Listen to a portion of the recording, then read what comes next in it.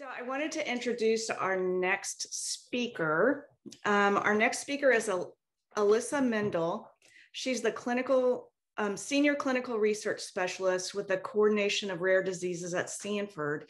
And she has been working with Myhre Syndrome Foundation, helping us establish and manage our Myhre Syndrome patient registry. So let's welcome Alyssa.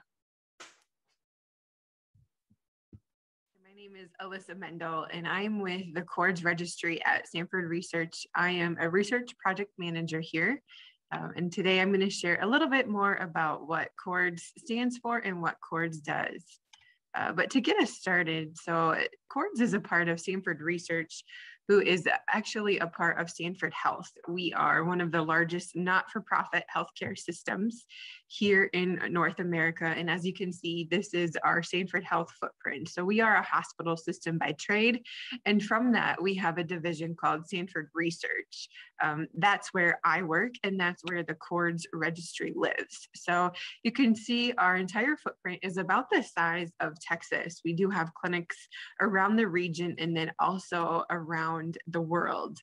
Here's a little bit more about Stanford Health. As you can see, there are clinics across seas in Germany, China, South Africa. We cover quite a bit of territory. And then here is Stanford Research. This is the building where I work at. And this is also, again, where the rest of the CoRDS team is housed at. And I should say too, we are based here in Sioux Falls, South Dakota. With the Stanford Research Organization, we have a few different initiatives where we focus our research. So along with CoRDS being an international registry, there's also scientists that are here in our building studying different cancers, diabetes, different types of rare conditions as well. CoRDS would fall under the Pediatrics and Rare Diseases Initiative here at Stanford Research. So we understand in rare diseases, many times patients and family members are the experts. So in order to investigate a disease, researchers need to have a full understanding of a disease's natural history, especially when it comes to the rare diseases, as there are very few people who have these conditions, which means information about rare conditions is very limited. So out of these ideas, Stanford Health has sponsored the development of the CoRDS registry.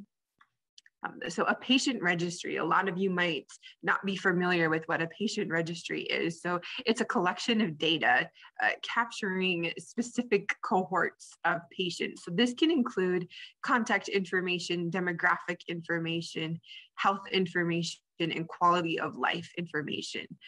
So registries can be patient-entered or clinician-entered. CoRDS serves as a patient-entered database. So a registry can serve also as ways to contact members of a group later on, or it can serve up again to study and to share that story of a natural history. So CoRDS is a patient registry for all rare conditions, carriers, and undiagnosed. It ties together patients, advocacy groups, and researchers. Unlike other registries out there, Stanford Health sponsors CoRDS.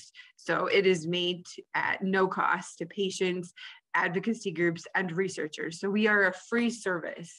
And a lot of people, they're always very excited when they hear about this because that means the money that foundations raise is able to go into research as opposed to paying for a registry. And CoRDS, we are able to do this because, again, we are an initiative from Stanford Health, the healthcare system.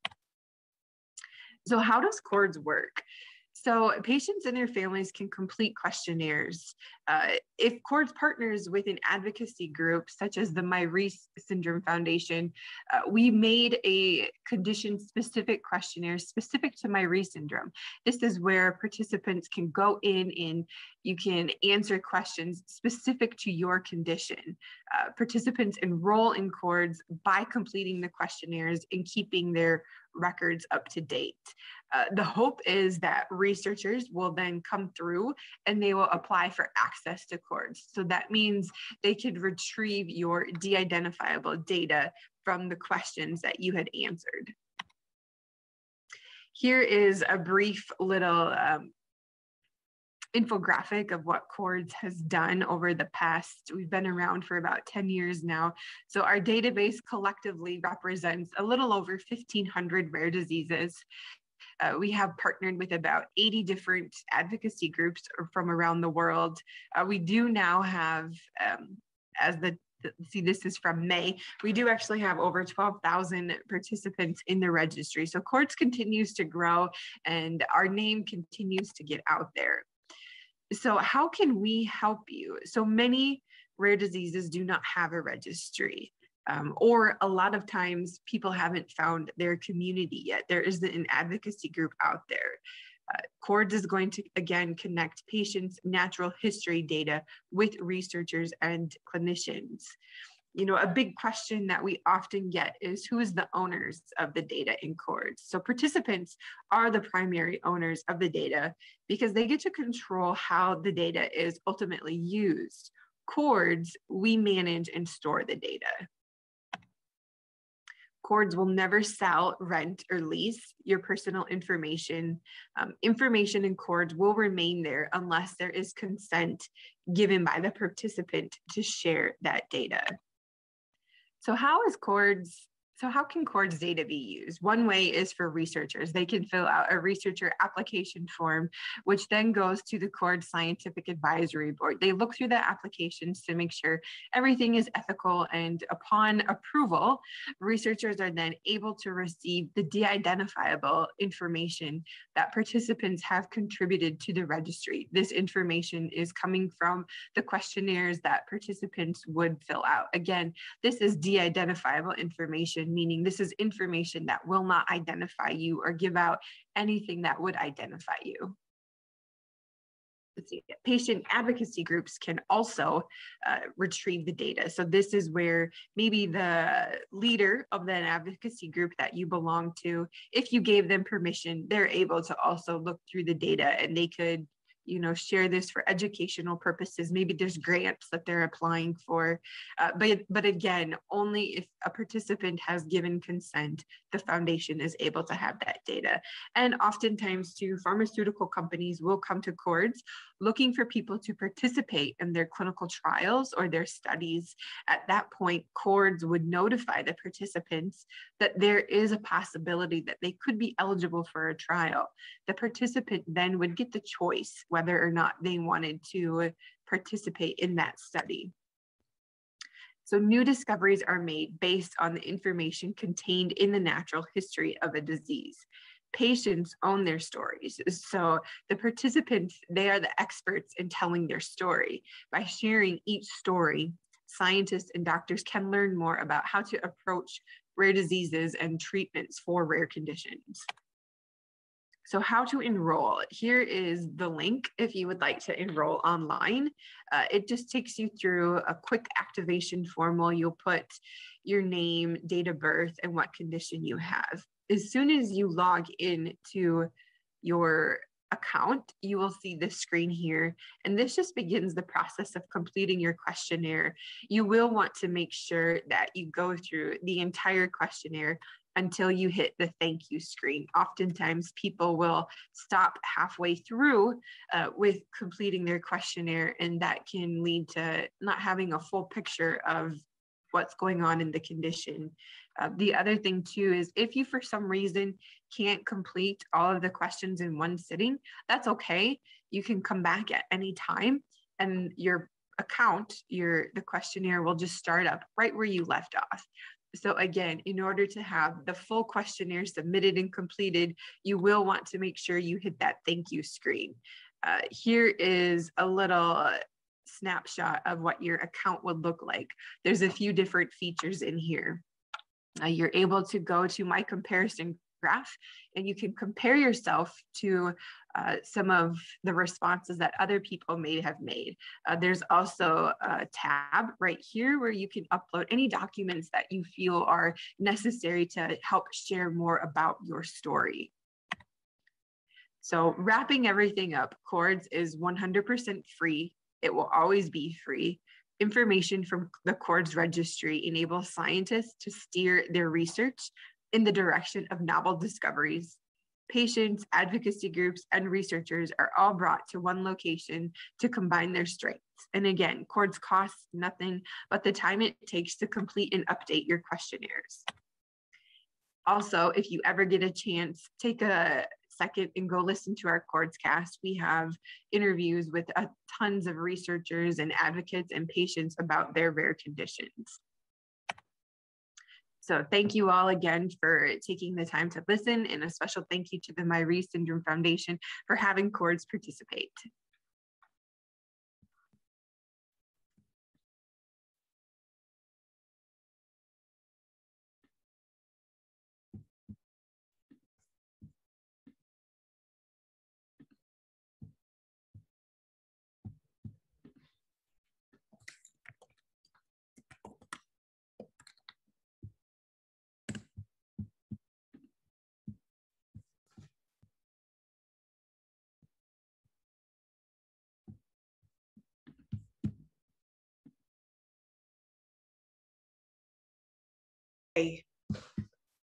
Thank you, Alyssa.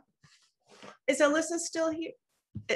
Is Alyssa still here for questions? Yes, I'm here. Can you hear me okay? Hi, Alyssa, I can. Yeah. Thank you so much for giving us all that great information. We do have a few questions for you. Okay.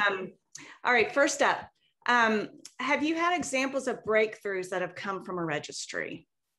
Yeah, there's been, a couple different examples. We've had a couple different publications from researchers who took the data and were able to analyze it. That was in a condition called Wiedemann-Steiner syndrome, and then 4P minus deletion syndrome.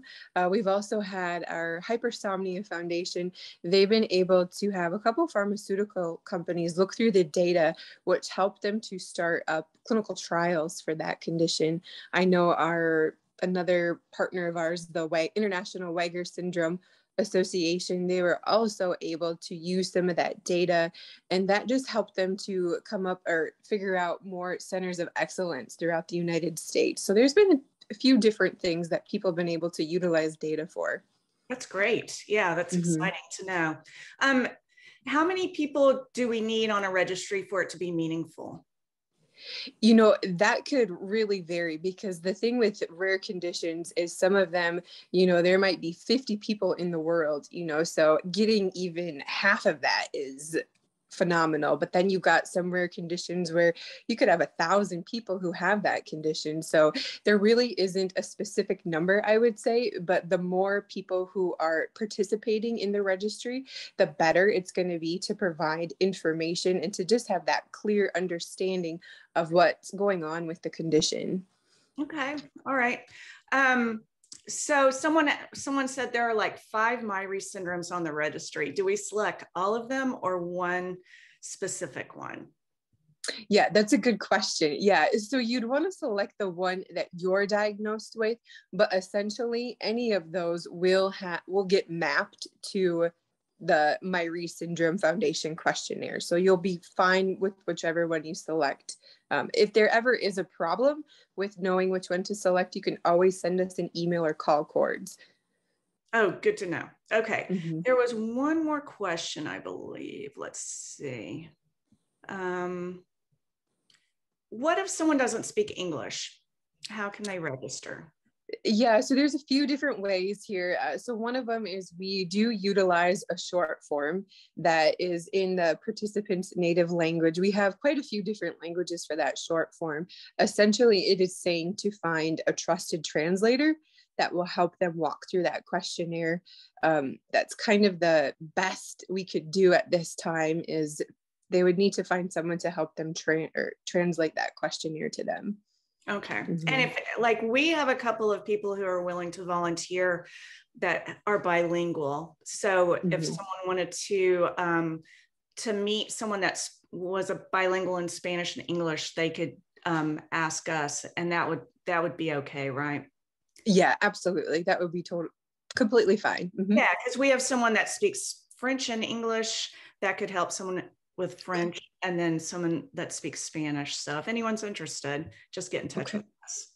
So Mhm. let me just make sure that's all the questions that, and we did put up the link to the registry website in the chat. And okay, so please clarify if patient submitted data is verified by medical records, et cetera. It's a common dilemma that this type of data is very strong for attitudes and some personal data. However, for some specific problems, the data strength might be less rigorous. What would you say to that?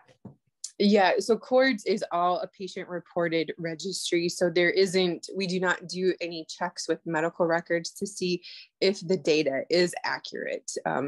But just knowing that it's patient reported, I still think people can tell their stories well. They can also ask a physician to help them to, answer some of the questions. We do encourage that. If you want to take your questionnaire to your physician or someone that helps you with your condition, you can certainly do that.